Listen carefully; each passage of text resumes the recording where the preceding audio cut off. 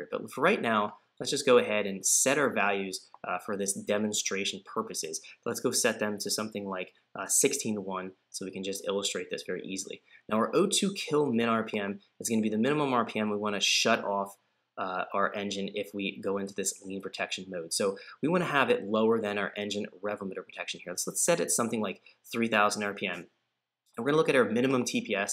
We want to have it so that we're essentially at full throttle. We're not going to be worried about going lean if we're at 50% throttle because we're not going to be in a situation where that's going to do any kind of damage to the engine most likely. So let's go ahead and set this to something like 80%. So we can go from 75 to 100%. It'll be a sufficient range.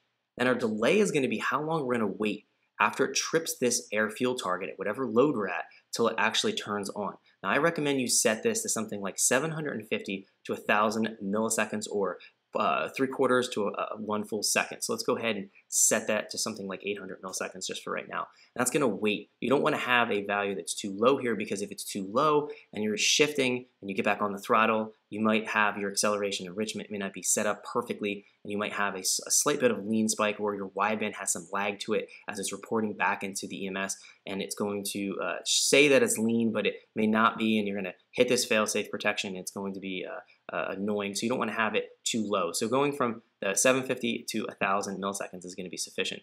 Now next we're going to turn on this kill feature. If we turn this on, it's going to completely shut off the engine and we have to come back under the condition for it to turn back on. So let's go ahead and use that kill feature. And then we're going to go and test this now. So we're at 3,000 RPM is going to be the minimum point for the kill to occur, 80% throttle. So what we're going to do is bring our throttle level up here so it's going to get up into more full throttle. So let's go ahead and simulate we're at 90% throttle and let's bring our engine RPM up to something a bit higher and let's see what's going to happen here. So I said that my air fuel here, my wideband, has to be at least, we're on the overheating protection. Let's go ahead and turn our coolant temperature down here, so we're off that. So now we're not having air protection feature on. So we're at 15 to 1 air fuel right now running at this particular load, and 16 is my limit. Let me go ahead and lean out my air fuel, and let's see what's going to happen here.